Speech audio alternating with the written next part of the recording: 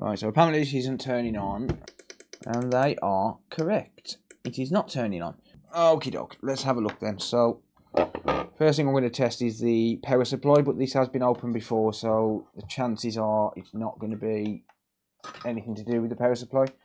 Chances are someone's already checked that, but I will check it just to double check.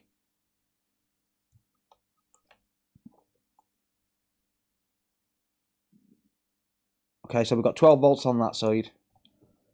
Well, 11.7 volts.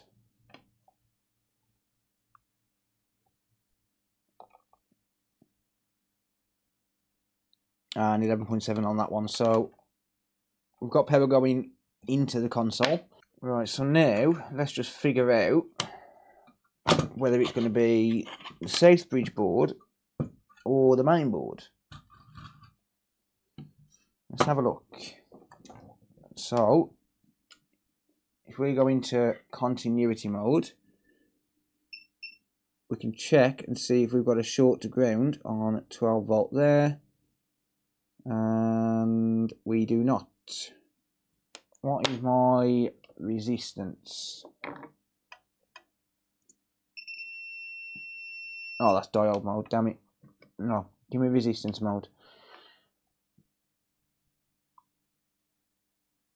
12 million ohms, that is absolutely fine. There is nothing wrong with that board.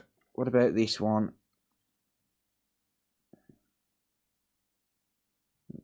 5,000 ohms. 400,000 ohms, it's just jumped up. We've got no issues with the primary 12 volt rail. So, what I want to do next is just isolate and figure out, is it a main board issue or is it a Southbridge board issue? That's what I want to find out next. So, I've got a known good working Southbridge board which I can use. This is off one of my own consoles. Today's video is sponsored by PCBWay. Whether you've got a simple project that requires a quick mod board or you want to launch your own products to the world, PCBWay can help.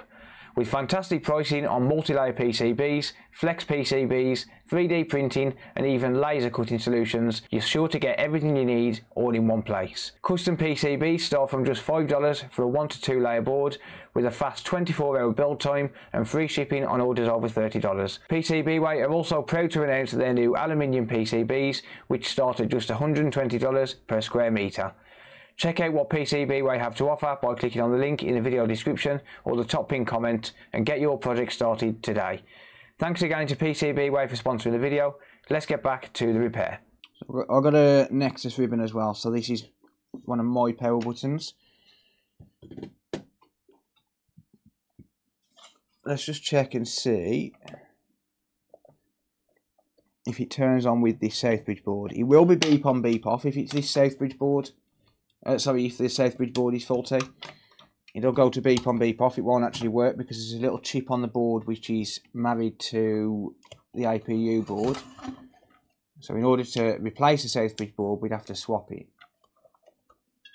Yeah, we've got power. It's a Southbridge board. Huh. Okay.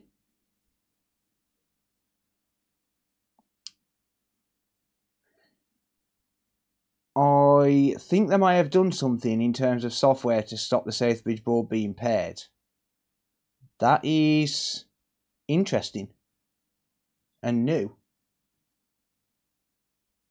I have never been able to get a board to turn on or a console to turn on with a replacement Southbridge board without replacing the actual chip turning on. Okay, right, let me just for clarification, because it could be an excess board issue as well, as in like this board, because this is mine, right? So these top parts are mine. The power supply is the customer's, but these top parts are mine. So this is a customer Southbridge board. So I'm just going to make sure that it is actually the Southbridge board that's faulty, and make sure that it hasn't just magically come back to life. But it was booked in for no power. Yeah, okay, so we've got no power with that customer board. So we know that the issue is Southbridge board related. So yes, I have an option. I can just make it easy on myself, put that there, put that board in. But where's the fun in that, right? We're here to fix things, not part swap. It's going to cost a lot more for me to replace the customer Southbridge board with one of mine than it is for me to fix this board. Because if I've got to charge labour, right?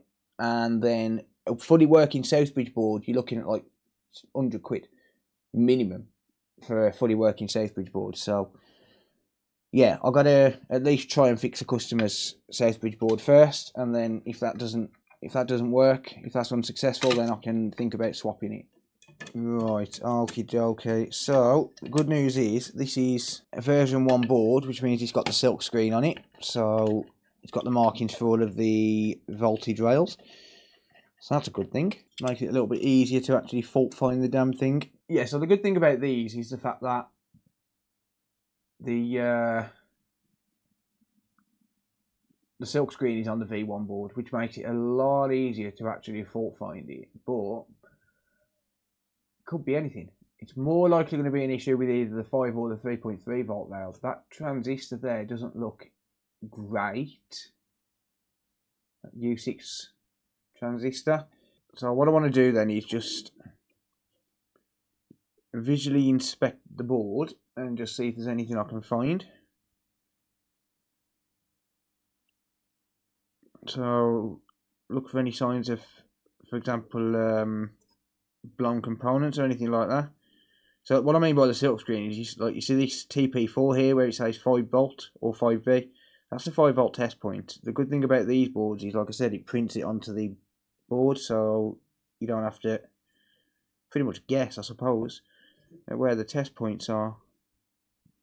I do need to make some sort of a diagram for this and see if, and you know, for the V2 boards especially.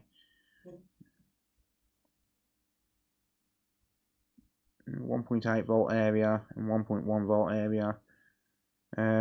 So it could be an issue with the 1.8 volt rail. It has been in the past.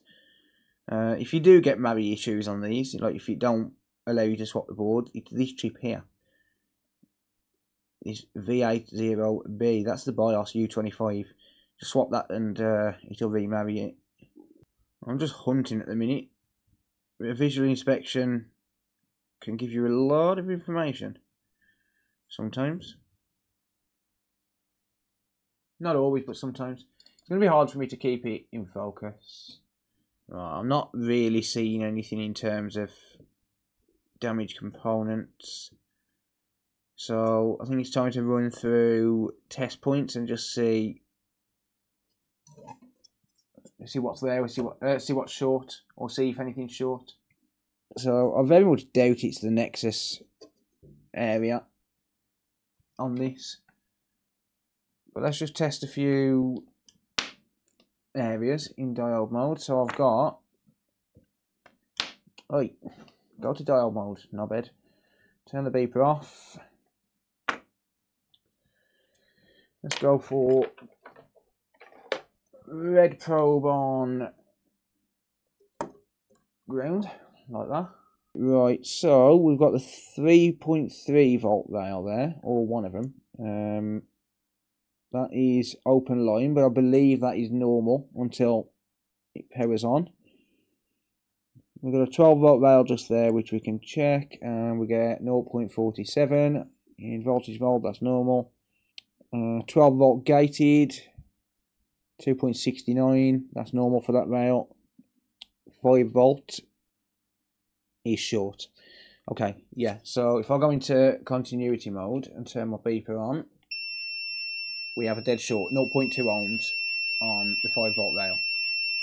So that means that we found the short, but can we fix it? That is the question. So what I'll do then is, rather than sitting there messing around trying to figure out what the hell's going on, I'll just solder a wire to the 5 volt rail and inject voltage.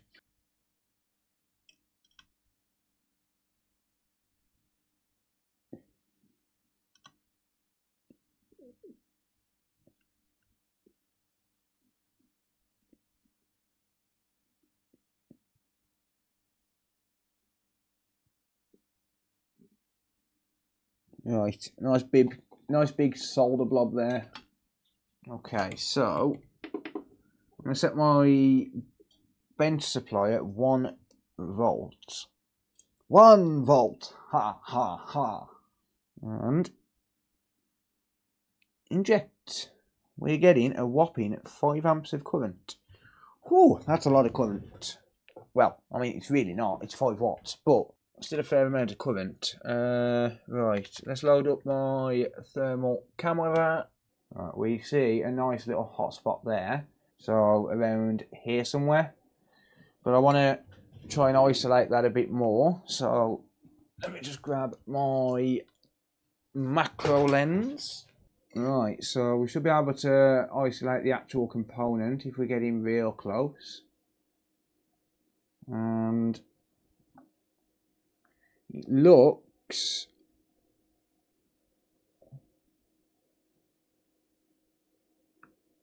like that capacitor right there is bad.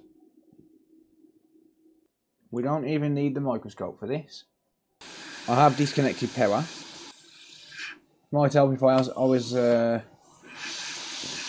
any kind of reasonable temperature.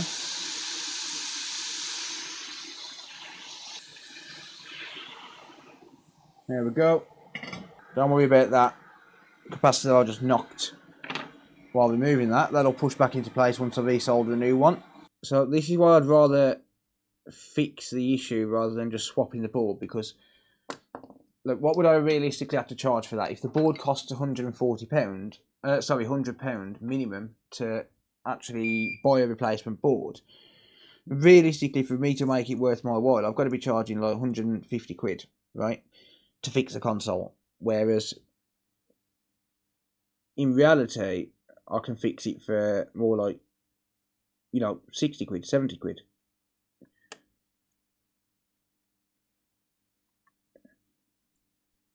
Right. I could probably get away with not putting another cap on there, but I may as well put one on.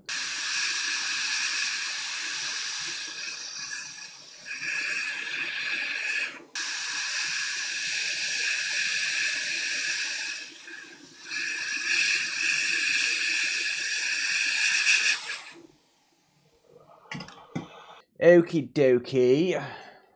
Let's just confirm, make sure we don't have a short.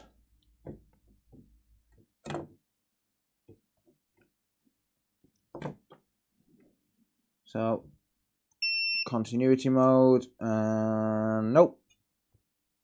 We now get, well, shut up multimeter, 0.36 volts in diode mode. Cool. Good stuff. 0.36 volts. This should now work. Right, let's give it a test, shall we? Let's see what the deal is now. It should now turn on. There we go. It turns on. Display. Boom. Winner, winner. Yeah, so that's how the board is fixed. That's good.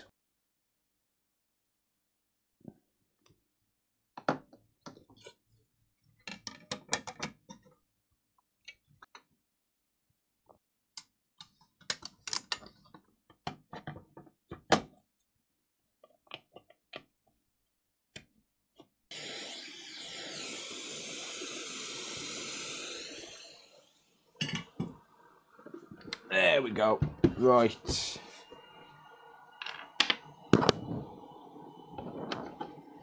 Now let's make sure it turns on and works. Boom. Well, it turns on, but does it work? Right, there we go. Winner, winner. That console is fixed. By console fix.